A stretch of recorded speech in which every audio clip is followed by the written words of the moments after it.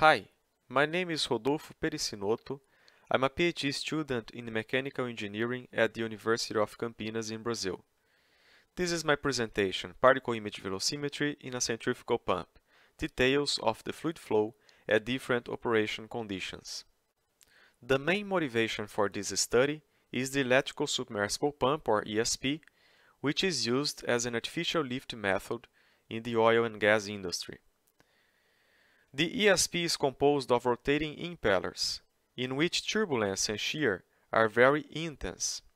In presence of oil and water, emulsions are formed inside the pump, and they lead the pump to operate with a lower performance and also in an unstable way. In this context, we use flow visualization methods as the PIV to bring new information and insights about the flow inside the pump. The particle image velocimetry, for example, is a flow visualization method which uses a laser generator to illuminate the flow and a camera to capture images of this flow. The flow is full of tracer particles, which are very small solid particles, and these particles receive the light from the laser and then reflect it to the camera sensor.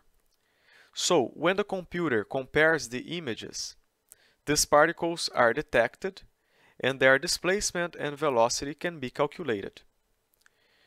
The particle image velocimetry and other flow visualization methods as well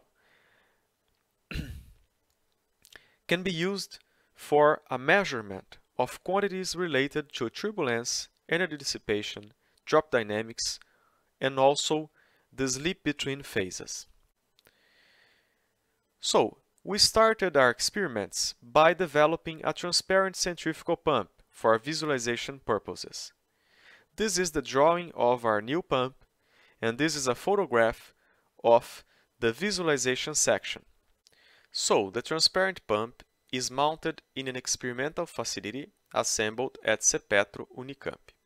As you can see, this facility also has a laser generator and a camera, which compose the PIV system used in the experiments. This is an example of a PIV experiment. As you can see, the pump is illuminated from both sides by the laser. Okay? Then images are captured, as this example here on the left. In this raw image, the little white dots are basically the particles reflecting the light from the laser to the camera sensor. When we capture some raw images, as this one here, we need to apply a processing procedure, which is basically composed of filters, masks, the cross-correlation, and also interpolation. The objective here is to convert raw images, as this one here, into processed images, as this one on the right. This example of processed image is actually a velocity field where we can see the velocity vectors. In this case, the velocity is this one here. This is the absolute velocity of the velocity triangle for turbomachines. But we can also add another step to our processing procedure, in this case the rotation removal, and then we obtain this example of a velocity field. In this case, we have this velocity here, which is the relative component of the velocity triangle. This is the first example of a result. We are now looking at the average relative velocity fields at 600 revolutions per minute. We start by looking at the shutoff point, which is basically a very low water flow rate, below 10% of the best efficiency point. And in this case, we can see that all the channels have very complex flow structure. There are partially blocked channels, especially here on the left, full of vortices, jets, and regions of recirculation and reverse flow. When we increase the water flow rate and reach the best efficiency point, as in this point here, in the head curve, we can see that the flow becomes very well organized. Now the streamlines are more aligned with the blade curvature. So the pump is more well behaved in this case, and the flow is more uniform. Then we reach the open flow condition, basically 160% of the flow rate corresponding to the BP. We are now here in our head curve, and we can see that the flow structure becomes a little more complex again. The streamlines are now deviated toward the suction surface of the blades, and they have a longer path. There's a clear relationship between pump performance and flow behavior.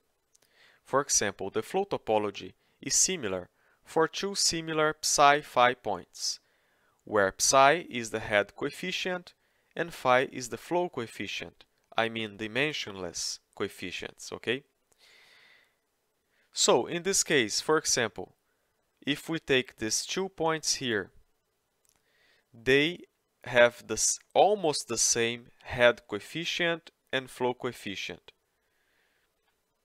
But they have different rotational speeds and different flow rates, which would be 100% of the BP for each case. Even for different rotational speeds and for different flow rates, which correspond to the best efficiency point for each condition, these 2 points here will be very similar, will be almost the same regarding the flow structure inside the impeller, because they have the same or almost the same psi-phi points in this chart here. This is another example of result that can be extracted from PIV measurements, which is the turbulence in the ESP. In this case, we are looking at the turbulent kinetic energy. And as we can see, the turbulence is very different depending on the operating condition. It's interesting to observe that the turbulence levels inside the impeller are different depending on the operating condition. For example, at the best efficiency point, the turbulent kinetic energy is the lowest as possible, as you can see on this chart. However, when the pump operates away from the design point, at a lower or a higher water flow rate, we can see that the turbulent kinetic energy increases to numbers that are 3.5 to 4 times greater than the turbulence found at the BP, for example.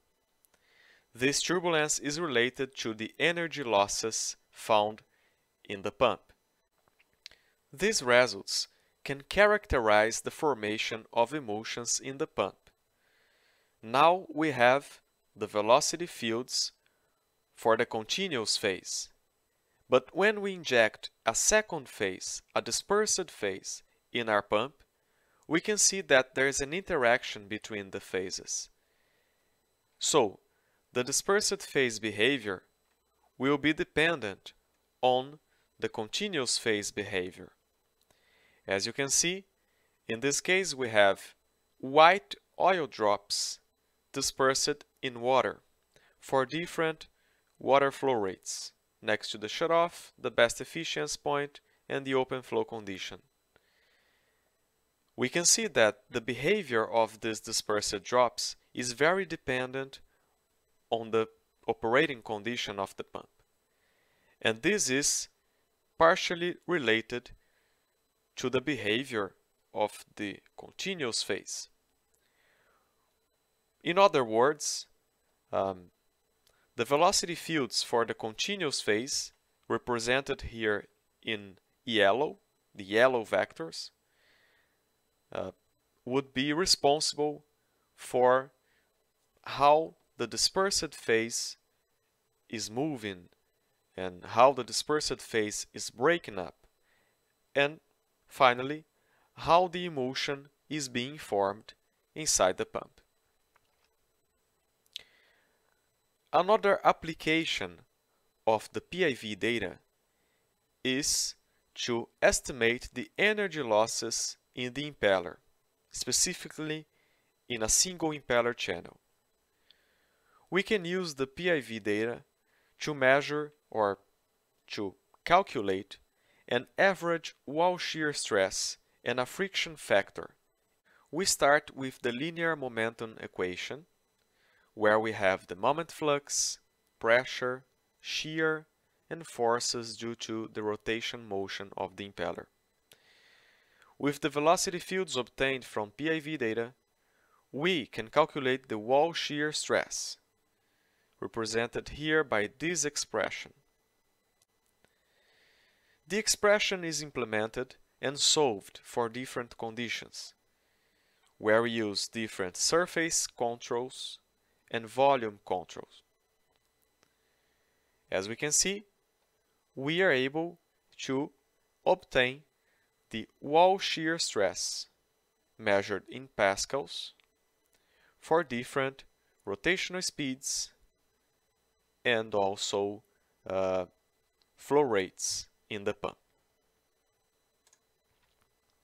Finally, from the wall shear stress, we can calculate the Darcy friction factor.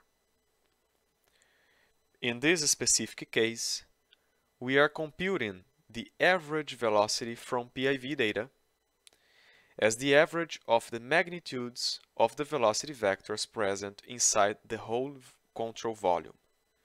And then the result is here. We have a friction factor for our impeller channel as a function of the flow coefficient. But we can also estimate the average velocity for a pipe considered equivalent to the impeller channel, with a cross-section area calculated via hydraulic diameter. So we firstly fix an average impeller radius, then we calculate the diameter equivalent so we can convert the impeller channel into a pipeline, and finally we calculate the Reynolds number for this equivalent pipe. In this case, we obtain the friction factor as a function of the Reynolds number, as in the case of the Moody chart or the Moody diagram.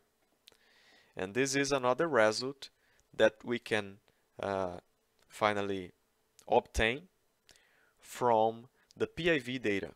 So this research has experiments to better understand single-phase water flow, concluded, two-phase oil-water emulsion, ongoing, and single-phase mineral oil flow, planned for the next months. The idea is to use the data from flow visualization methods to model or to better calculate energy losses, slip or drift, and also drop dynamics inside the impeller. I'd like to thank you all for listening to me. Thank you all very much, and I'll be glad to answer questions in the comments below. Bye.